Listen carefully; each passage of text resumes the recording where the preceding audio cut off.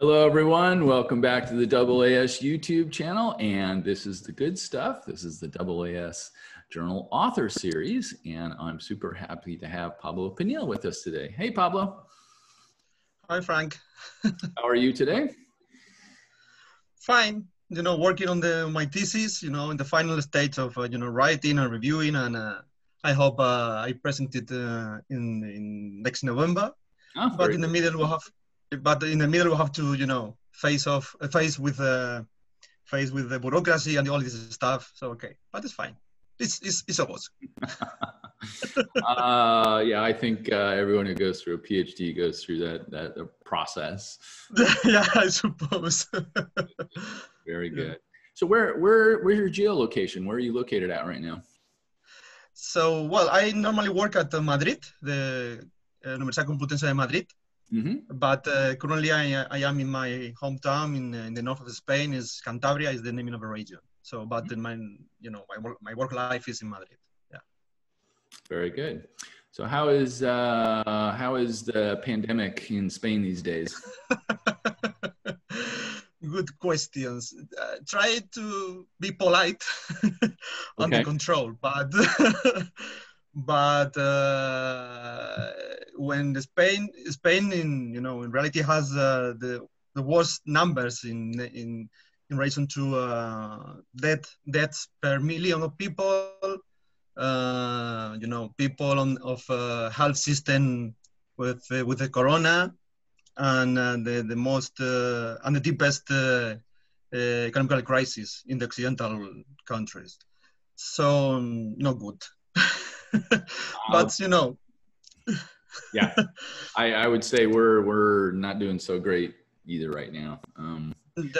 Well, still we have hope that in the next future the things will be better, but now worry about the situation. Indeed. So Pablo, what do you like to do for research? So I want to introduce my first publication is a systematic search for the periodicity in Fermi large inactive galactic nuclei detected by Fermi large area telescope. This is the main part of my thesis. So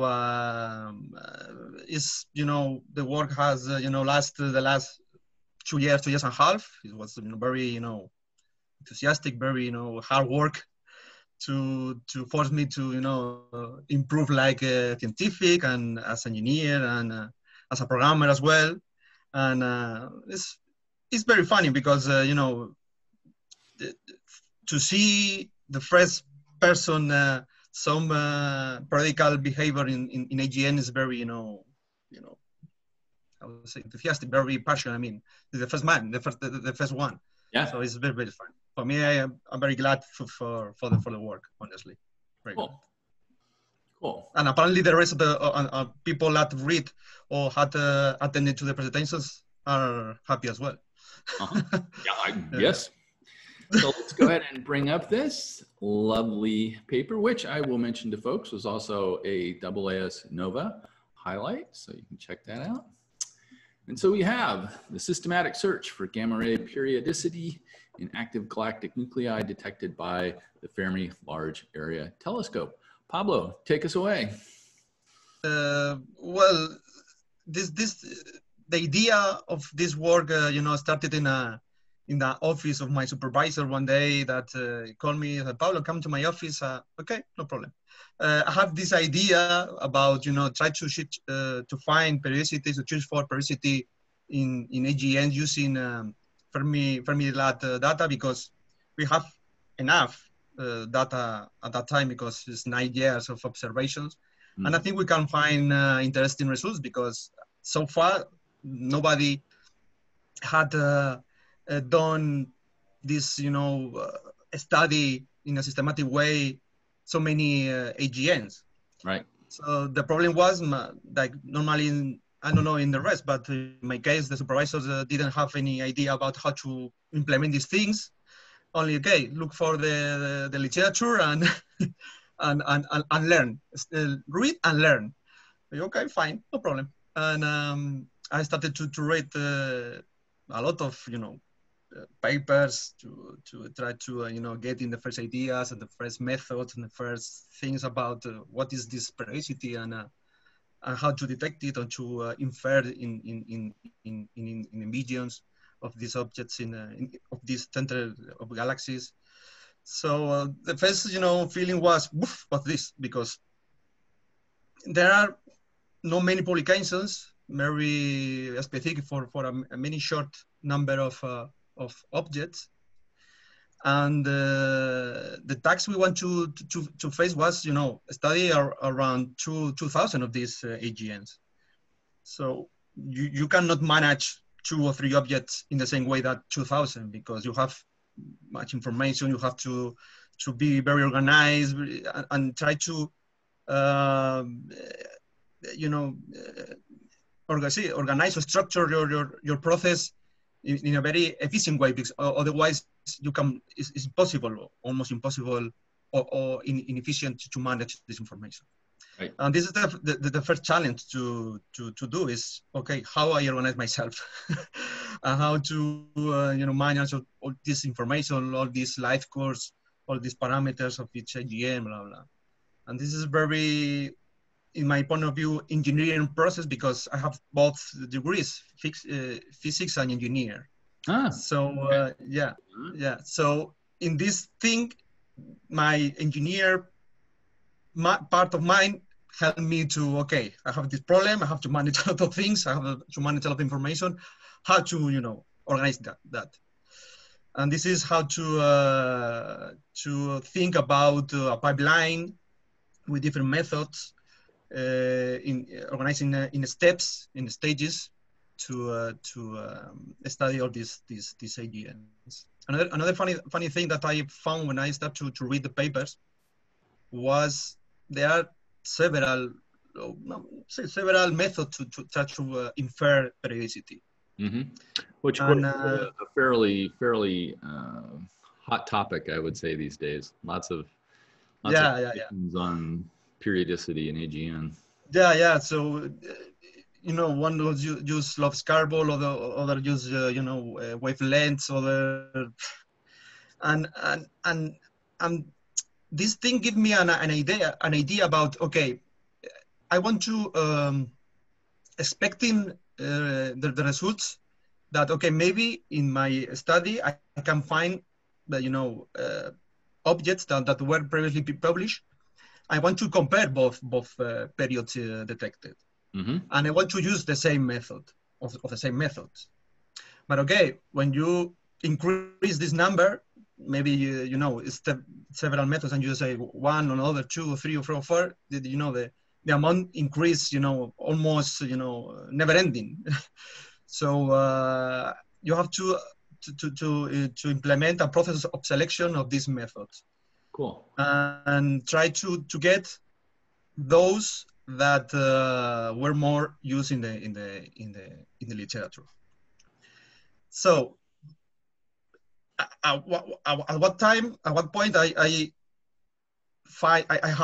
had in my mind, I don't know how many, 15 or 16 methods. And my supervisors told me, okay, Pablo, okay, it's great. You find you found okay, you know, 15 methods. You implemented them. You make it run with, you know, all the stuff is in Python, and you know, but okay, 15 I think is too much, or too many, sorry. And I say, okay, I reduce this 15 and I choose 10 methods because I think is, from my point of view, was the best number and include the best or at least the most famous or more used algorithms to search for periodicity. Right. Cool. So how about the sample? Let's see, where are we at?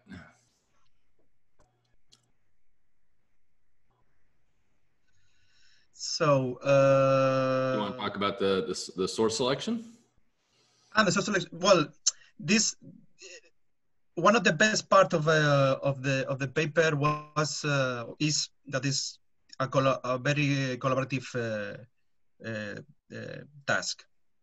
This part of the paper was implemented by Professor Sarah Buson, that he made a study of neutrino event that took place 2 years ago, something like that.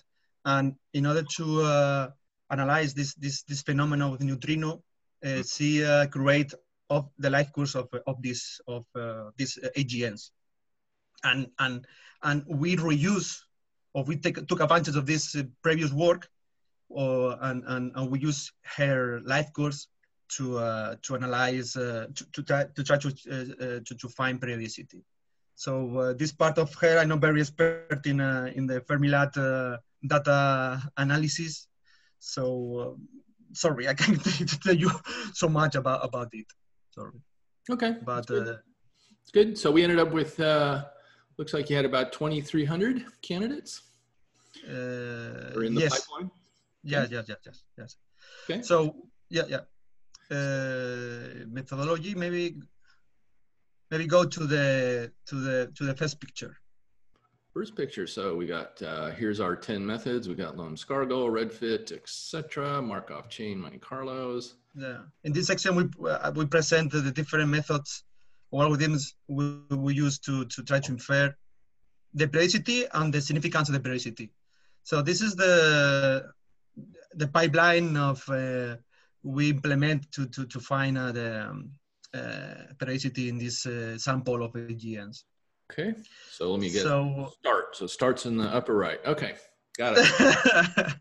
So first of all, because it's one of my background as an engineer, is the diagram is implemented using the UML language. It's a standard to describe and to structure electronic systems or business systems or software systems. So I use this language in order to show to the potential readers how we analyze the data in a systematic way. So initially, we take the live course. We read the flux and the time and date of the flux, and we impose a first constraint. Those objects that have more than 50% of upper limits in the live course, we remove it. Okay. This is why, because we implement an analysis of the different methods, and we try to find the losses of efficiency of accuracy of the methods when you remove data of the live course. And we found that the 50% is the best criteria in order to avoid losses efficiency in these methods. So okay. This is in a later part of the paper. So the remaining sample get into the first stage of analysis, that it composed for those methods that require less computational time. It's okay. So LSP is Love Scarroll parallelogram is very famous in every periodicity search. Indeed. And we use one criteria to select, because there are two problems, two situations to face, find periodicity and get the significance of these peaks. So how to probably is the peak. So most of the normal method don't provide this complementary property. So give a peak, but I don't know if a peak is significant or not. It's just So here we combine both situations, of course, because we need it in order to say, okay, we have it's a high significant detection. Mm-hmm. So in this scenario for last carbon, the first approach is using the power law fitting. Is taken from a paper in I think it's Butterplus in the 2005, and approximate the noise for a slope, for a power law. Typical in periodicity, in searching periodicity, there are very famous problem is the red noise. Red noise is a problem because introduce fake detections, fake peaks in the programs, yep. Especially in short frequency, because it's most of the power of this noise is focused in short frequencies and large periods. Mm-hmm. So you have to face this problem, and all these methods that try to find significance of these peaks face this problem. So power law fitting is a very fast approximation to face this one. Brave fit is another method that provides both things: the detection of the peak, and is another alternative approximation to rect noise in order to get the significance of the peak that it provides. This great Fourier transformation that in this method you can have harmonics in the program due to secondary lobes in the discrete Fourier transformation, and applying a window is Welch window, you reduce this problem. Okay. A PDM is phase dispersion minimization is another method that try to find, in this case, the minimum of theta, that is a statistic parameter to find to detect the periodicity. So in this case, to find in PDM, I mean, and the DFT method, we use the Fisher random process that you take your live core, you randomly move it, and then you apply the same method. And if you get a peak higher than the initial one, you assume 1. So you repeat this process many times, and in that way you can get the significance of the initial peak. Do you understand? Yes, I'm with you. Yes. So it's very simple and it's fast. Well, fast depending on the method, of course, but you can find it in the publications. And this is the initial analysis stage of searching for periodicity, and this is the first filter of the AGNs. To filter the AGNs, we use different selection candidate criteria that we impose that at least all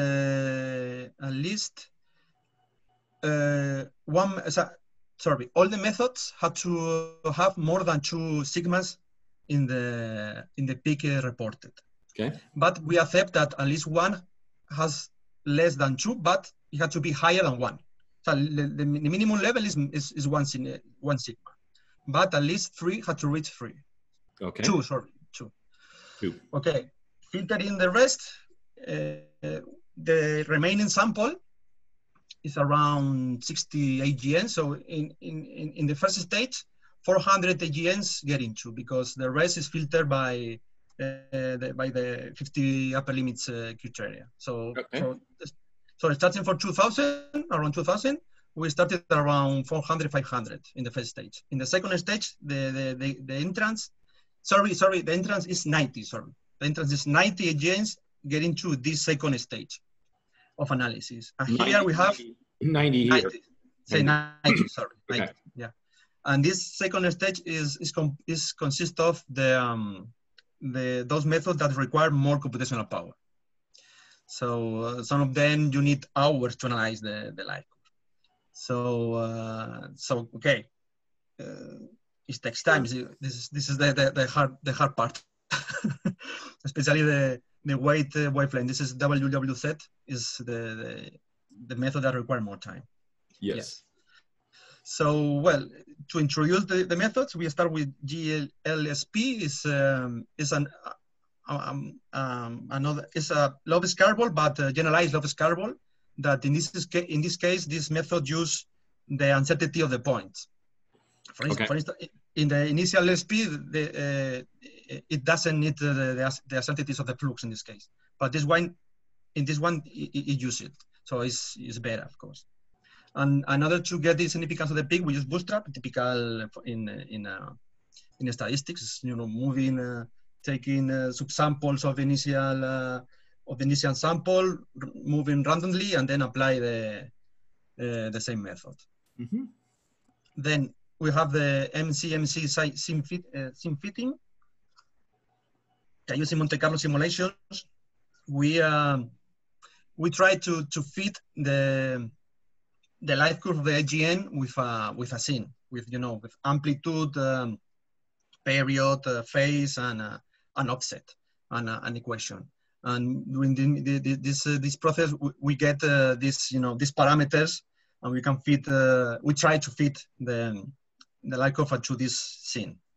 Mm-hmm. So LSP is live scarball, the last curve of the initial stage, but in this case we use simulated light course. Taking as initial point the original light course, this method take different parameters of the light course, approximate the light curve with these initial parameters, and then simulate a lot of the number you want of light course, and then apply again the lowest carbon until you get the significance. It was this algorithm is published by Pablo, I think is the name, and very useful for searching periodicity. And then Bayesian KPO is another method that to try to find out the impact of the red noise in the light curve. It gives by means of Bayesian simulation and so on. It gives you how the likelihood of your light course could be created by red noise, and it's a number to take account if you get, for instance, a periodicity. And this method give you you get a periodicity, but it's more, the likelihood of this light curve to be created by red noise is very high. So be careful with your, asset. Okay, this is a period. I think it's very useful. And the last ones are they are wavelengths, but two different methods. As a consequence of removing the 50% of upper limits, some of the light curves that initially are evenly, because you have because it's what I think I didn't say. The light curves of the AGNs are being by 28 days. So every 28 days you have a flux, a data. Okay. So if you have upper limits and you remove it, so you have gaps. It's not evenly. So transform you transform the evenly light course in an unevenly light course. So this process, some of the methods suffer or don't give, good results in uneven space light course. This is because what happened with the continuous wavelength, that it only works correctly for evenly spaced light course, and this is why use the other alternative is the weight wavelength. This is the alternative to phase an evenly spaced light course. It's very, you understand? Because I'm with you. Okay. So again, after this process, it takes time. It takes time. We impose the same selection criteria in the first stage, that this 2 sigma, 1 sigma. And then in order to filter, here the remanent is, after this second stage, the remaining sample consists of around 60 objects, 60 AGNs. So in order to find the best ones, and what means best ones? So according to some simulations we implement, that we define a criteria for the high significance candidate, that we impose that to select IGN for this best group, it at least 4 methods have to provide the same value of the period with a significance of 4 sigma or higher. All right. Strict. So this is, and this group is composed by 11 objects. Okay. So this is the last one. The safe high significance. This one. Yep. This branch. 11 at this point. Yep. Yeah, that's right. But in the previous stage, we imposed a less restrictive criteria. This is of low significance candidate. That here we impose that at least 3 methods have to provide the same period value with 4 sigma. So the rest of the methods have to provide the same period value, but we allow one exception. Okay, in 10 methods, okay, one not agree. It's not agree. How many come out in the low significance bin? How many? Sorry. How many candidates do you get in the low significance? 13. 13. Okay, so 13. nine good, 13 lower. So 13 for low significance and 11 for high significance. So the sample is composed of 24. Yeah. Okay. Yeah. Okay. Yeah. In the paper, you can find all the data, all the information for the different process for how many iterations we use, how many life curves we use, how many all the technician information. Try to reproduce the experiment, because all this code, most of the code is composed of functions included in different Python packages. Mm-hmm. And you can access and you can download and you can implement it.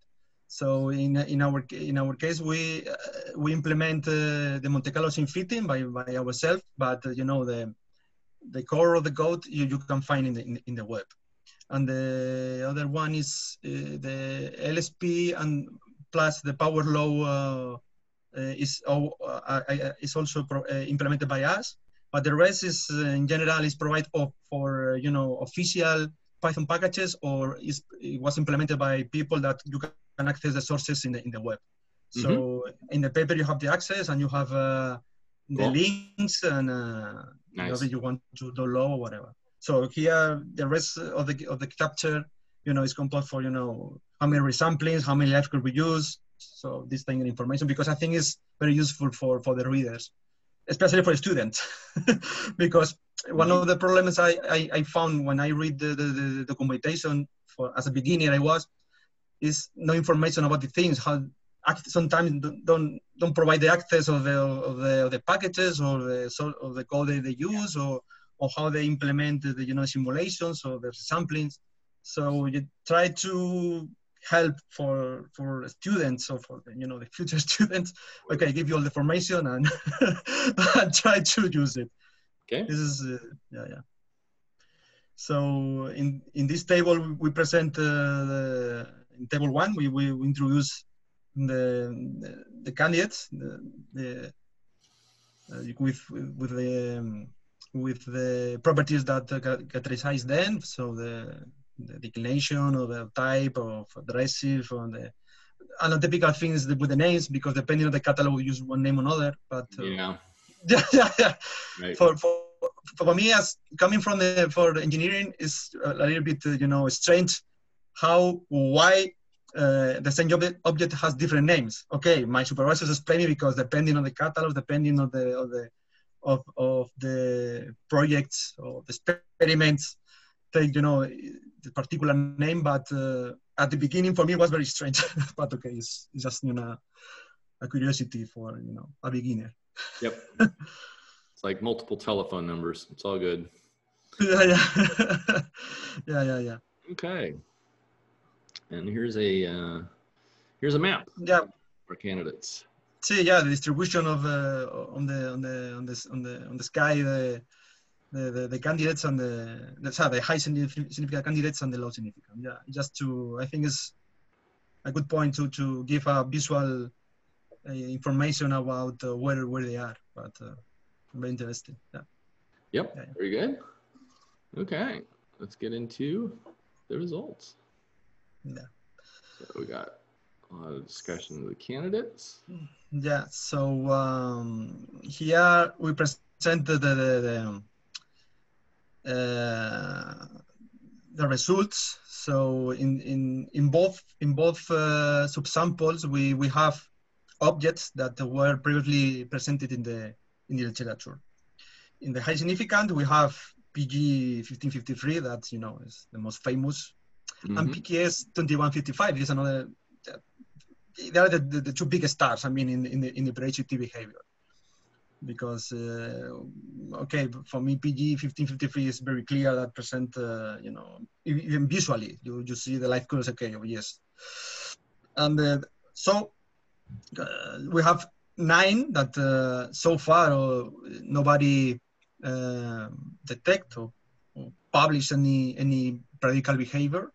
So this is the best part for me, at least, because I see that we were the first ones to see this information.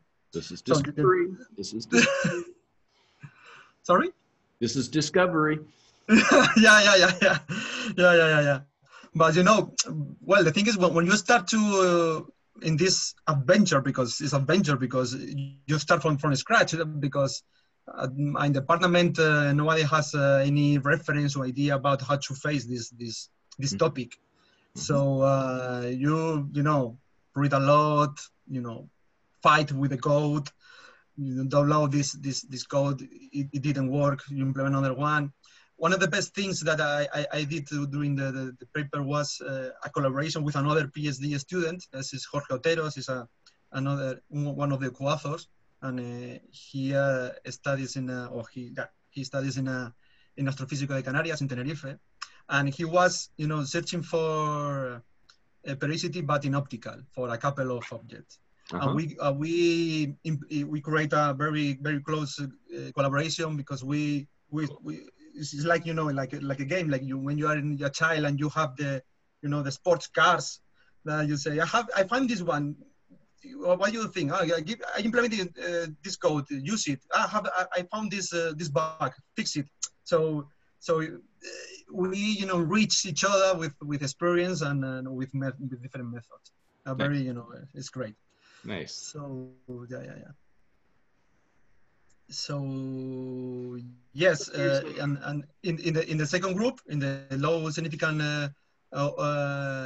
sample, we found three objects that were previously presented in the literature. Yeah. So okay, yeah, that's fine. Here in this chapter, we have some complementary analysis in order to how to say provide how to accuracy is our numbers. So we in order to see, okay, because we found 24 in 2000, but is is stochastic, is by chance, because you simulate and you find, yeah. So in order to find out, okay, how many detections you have by chance. Right. So we simulate, yeah, because okay, maybe by throw you are gambling, and okay, so sometimes the people wins to the casino. So in this case, we simulate 30 life course and 30,000 life course, and try to find how many detections according to our criteria will find. We found is 0.5%. So of these 11 high significant candidates, at least one is by chance. You choose stochastic process. Right. Yeah. Cool. And here is table 4. I think is very important, an important thing, because we estimate how many years of Fermi lab data we will need in order to find or to get a detection with 5 sigmas. Okay.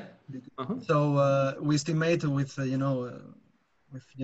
extending the life course, assuming that the periodic behavior extending the time, and depending of the period and depending of different factors in these extra years of lab observation, I think it's a good point because, for instance, because we use data from 2008 till 2017, 9 years of Fermi-Lat data. So one of the things we want to do is with data till now, come back. So according to our numbers, so 1, 2, 3, 4 for AGNs could reach 5 sigma.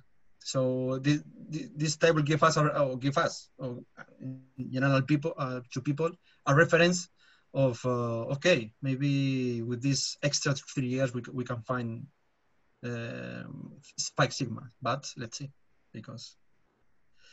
So, and well, the pictures, figure 5 is this Monte Carlo, the result of Monte Carlo scene fitting. This is the result. In the top of figure, this is the S50716. The situation with this object is that in the literature, people provides a period, I think, of around 1 year, I think.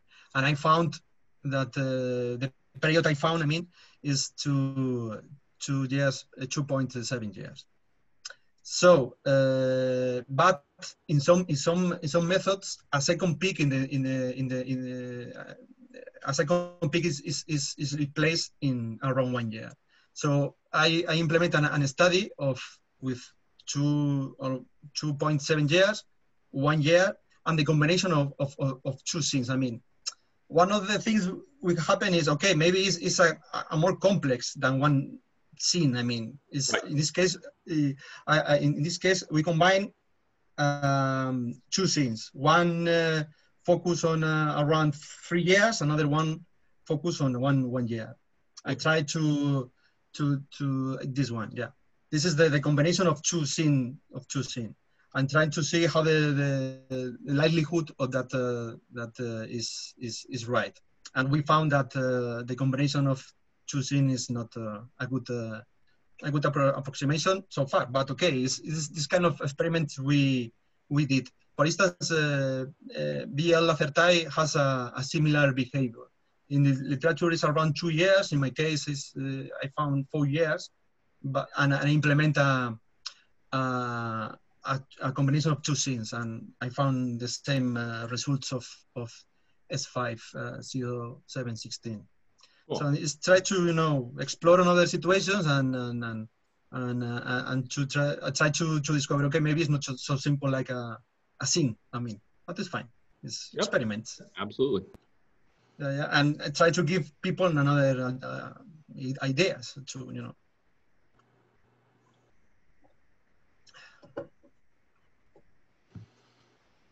So go ahead. Let's go ahead and wrap it up with the summary. Yeah.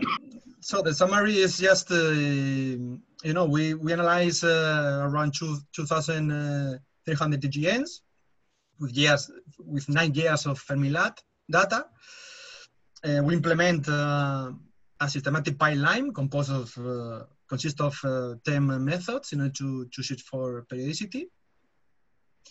And we found that, and we define selection criteria in order to filter the candidates to have periodicity.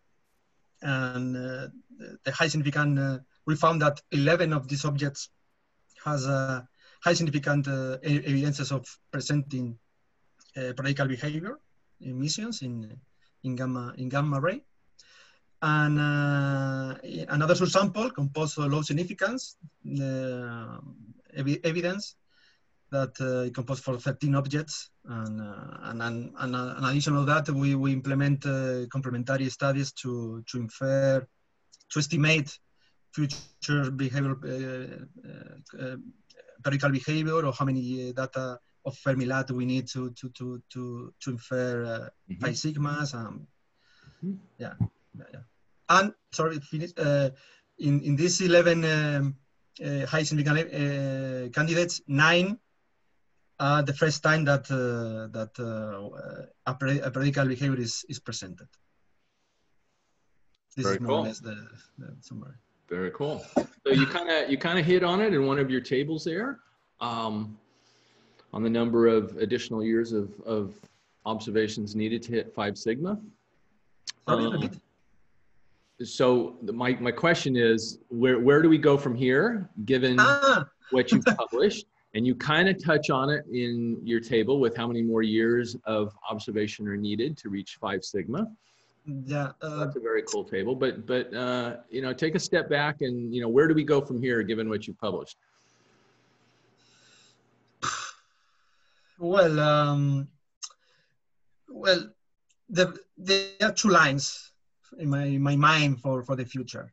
The first one is what you mentioned, using more data for Fermi, and another 2, check if our estimations are good. And the second part of the second line is how to say, include more methods in the pipeline, because but specific ones. One of the comments of the referees of the paper was to include autoregressive models like ARIMA or CARFIMA or KARMA or ARMA in order to evaluate the life course and to study the impact of the noisy, because one of the critics of this of the reviewer was that in astrophysics you use methods are not mathematical support. It's just and you need more mathematical theorems behind the methods, and one of these is this autoregressive model. Okay. And I want to include in the pipeline two lines, because ARIMA, for instance, is ARIMA or FIMA is the typical ones. Is for evenly spaced time series, but CARIMA is for unevenly time series. So this is one I want to implement, to include in the paper, because even I read a couple of papers that I think the last year, even this year, are applying this method to astrophysics, to life course in order to analyze astrophysics, so to the AGN's life course. So I think very interesting, because the reviewer was right. I mean, because reading his or her comments, you can feel that he knows or she knows about the mathematical models or autoregressive models, and every opinion of that improve or give you another view of the same problem, I think is very benefit, or is good for me, at least as a student and as astrophysics. So I want to include it. I read a couple of papers during break times in my thesis, because sometimes you need to unplug the mind of the writing thesis, and I need to get out of the thesis 2 or 3 days, and read a couple of papers and find some code. But there is a problem, because in Python it doesn't have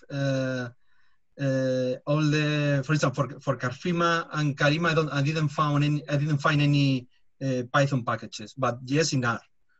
So is what I check. So maybe I have to program in R and include in Python with some packages or something. Mm-hmm. But it's always start to improve. Because if you think everything is done and finished, I think it's not a good point. But this is my point of view. So to improve, always try to improve. Awesome. Very good.